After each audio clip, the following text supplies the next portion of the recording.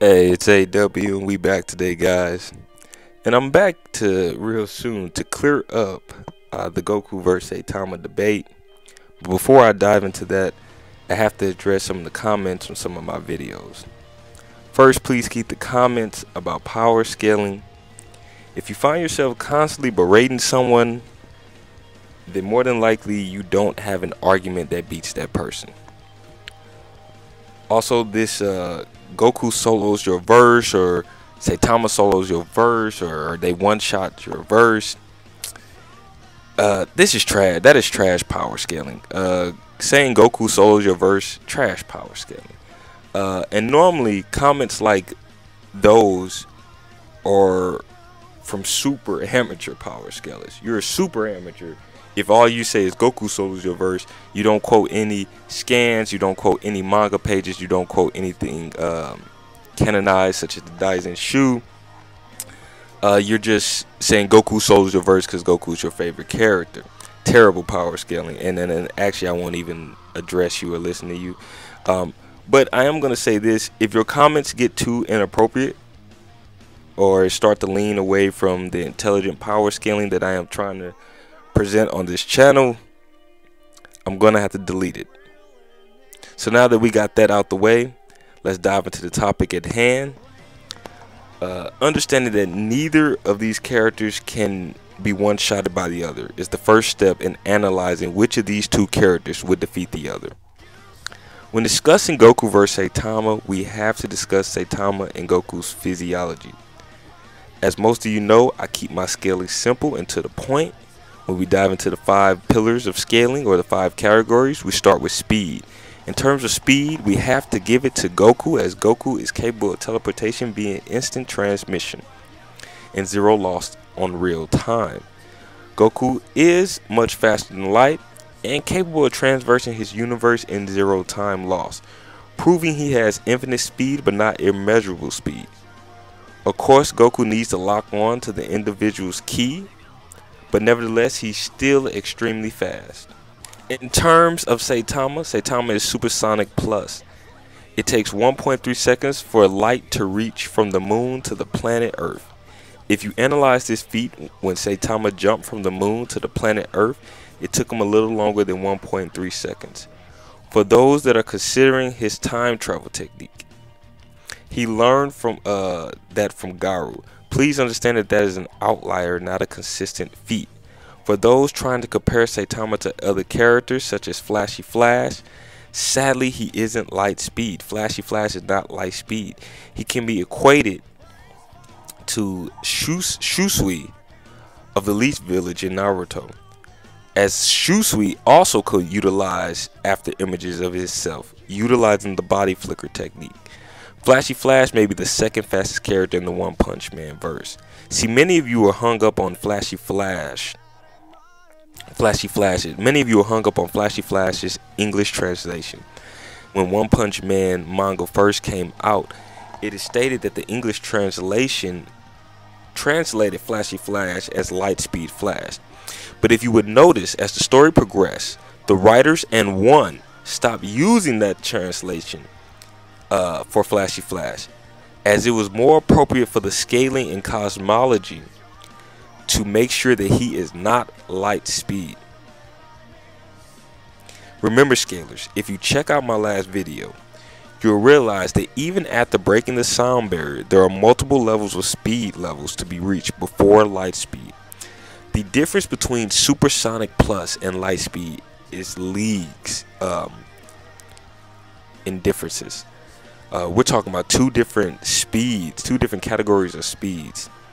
When we jump down to durability, and the thing that we have to understand is, when we jump down to durability and we're speaking about Saitama, it's obviously Saitama that wins in the durability category. For those stating that Saiyan physiology is beyond Saitama's, I'm not sure if you're actually watching the Dragon Ball manga or reading One Punch Man at all. Their fighting styles prove Saitama is a more durable character than Goku. Goku usually utilizes high speed movements to defeat his opponents. Unlike Saitama, Goku rarely defeats a high-level opponent with his fist.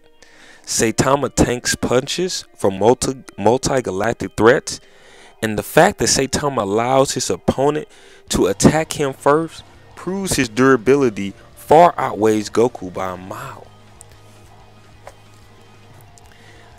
Saitama's fighting style is a reactionary one. Saitama has survived the vacuum of space. Unlike Goku, who couldn't help the King of Kais defeat Moro or fight Moro, Saitama can hold his breath in space for longer periods of time. He is also capable of surviving high-level energy blasts, as he was able to withstand Moro's energy blast as well. We have to conclude that Saitama was able to survive Cosmic Garo's radiation, while in a different timeline, Goku died from an unknown illness within the Dragon Ball verse. So understand that Saitama is surviving radioactive, high levels of radioactiveness, high levels of destruction. He's surviving lava baths and not being injured. We have to understand that Goku can catch a disease and he can die. He has caught a disease and he has died. The fact that Saitama is able to be around fear-awakening Cosmic Garo while the other humans are dying from radiation proves that Saitama's physiology is well beyond a Saiyan's physiology. Saitama did not become ill from that radiation. He did not become sick, and he did not die.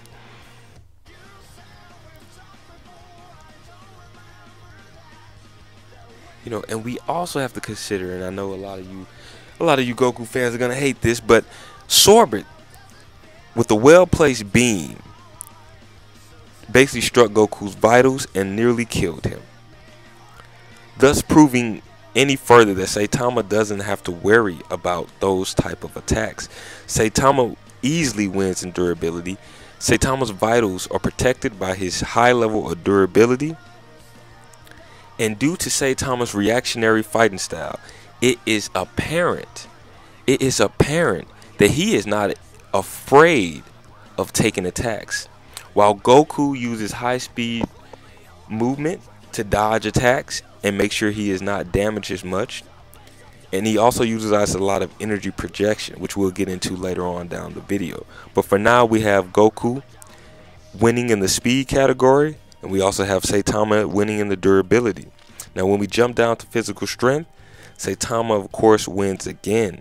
Saitama is one of the most physically strongest characters in manga. And for those who disagree with me, you're a fool and an amateur power scaler. When we look at Goku, he is also very strong as well. But he isn't even the most physically strongest character in the Dragon Ball verse, in the most physically strongest Saiyan in the Dragon Ball verse, as that is given to Broly. As Broly has shown multiple times that he is physically stronger than Goku and Vegeta combined. So understand that for those that are trying to make the argument that Goku is physically stronger than Saitama, how can Goku be physically stronger than Saitama and he's not even the most physically strongest Saiyan within his verse? Saitama is so strong that him clashing with his own power destroyed multiple galaxies. Remember, power scalers, Garo was replicating Saitama's power and fighting style. Saitama, unlike Goku, has defeated and destroyed high-level opponents using nothing but his fists and high-level durability. Goku is not physically stronger than Saitama, nor is he physically stronger than Broly. For those that want to discuss the shaking of Universe 7, first and foremost, this is an assisted feat. And please understand that Beerus was a universe buster before meeting Goku, meaning Goku was the weaker of the two. Also meaning that Beerus, if he wanted to, could have destroyed Goku and the entire universe by himself. Saitama was the strongest when Garo and him fought. And at the end of their battle, Saitama had achieved an even greater level than when he started. At the start of him and Garo's battle, he was already a multi-galactical level threat. Saitama is much stronger physically than Goku, as Saitama has the strength to possibly outbeat Broly himself, who is the most physically strongest Saiyan in all of the verse of Dragon Ball. Saitama's strength and durability is multi-galactical level and possibly low universal level, while Goku's only comes out as a solar system level strength. And the reason I say he only comes out as a solar system level strength is due to the fact that he is unable to beat Broly physically. And due to Broly being stronger than him physically, it can be concluded that even though Goku clashed with Beerus, a clash with Broly would have also caused the same level of destruction for the universe, possibly even higher. So as far as I'm concerned, most of the destruction caused was through Beerus in that clash. So now when we get down to energy projection, we have to give it to Goku, as Goku is able to easily produce large amounts of key energy for offensive or possibly defensive scenarios. Goku's energy projection is multi-galactic, as Goku's Kamehameha wave can easily destroy planets and multiple solar systems. Goku's energy projection and speed is his greatest weapons, as Goku utilizes his instant transmission with energy blast to dispatch his opponents. Even when Goku defeated Boo and Frieza in the end, he utilizes his high energy projection to defeat them, proving Goku's energy projection exceeds Saitama's energy projection. Goku has extremely high energy projection. Goku utilizes his energy projection on more than one occasion. Even when his clash with Beerus, I know a lot of people were looking at Goku and Beerus' fist, but even with his clash with Beerus, you didn't start seeing planets and other solar systems being destroyed until Goku and Beerus clash with their ki output. When they clash with their ki output, that is when a lot of the universe was being destroyed. So understanding that Goku is superior than Saitama in energy projection, so we have to give the energy projection to Goku. I've seen on many occasions Goku defeat opponents using high level energy projection. While Saitama doesn't really have many energy projection techniques, I do know his punches can cause shock waves, but I still think the Kamehameha wave is superior to those shock wave punches. Now, when we dive into hacks, the one thing that needs to be kept in perspective is that neither of these characters have very powerful hacks techniques. They do not possess many techniques that affect them or their opponent that ignores durability or enhances their durability. If one wants to bring up the Mafuba, sure, but understand that Goku risks death attempting to seal a being as powerful as Saitama in the Mafuba. The Mafuba has always been talked about as a double-edged sword. Now, a lot of people want to bring up, well, Roshi used it. Frost was able to reflect Roshi's Mafuba and determine the power. Let's understand two things. First of all, Roshi had already been fighting, so Roshi was very tired. Understand that. Understand also that Roshi had already used the Mafuba twice. He had already used this very powerful technique twice, and understand that Roshi is not a Saiyan. So of course, yes, Frost was able to deflect Roshi's Mafuba, but we're not talking about Frost or Roshi. We're talking about Saitama. Saitama is much stronger than Frost and Roshi, so please don't act like Goku is going to Mafuba Saitama.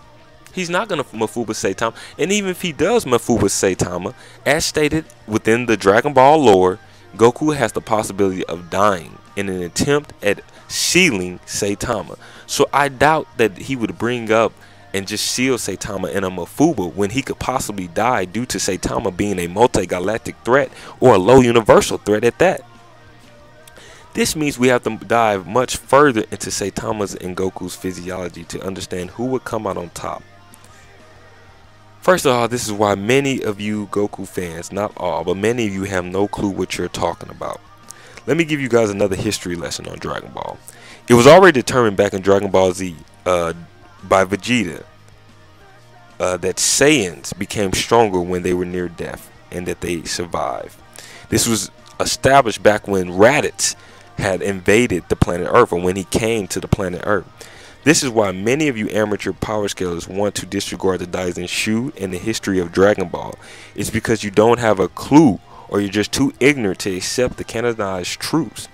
So the key statement is Saiyans become stronger if they survive the life or death battle, Saiyans don't always magically surpass their limits. The Saiyans in the Tournament of Power that were not from Universe 7 only ascended because Goku and Vegeta were guiding Kaba and Kefla to a new level.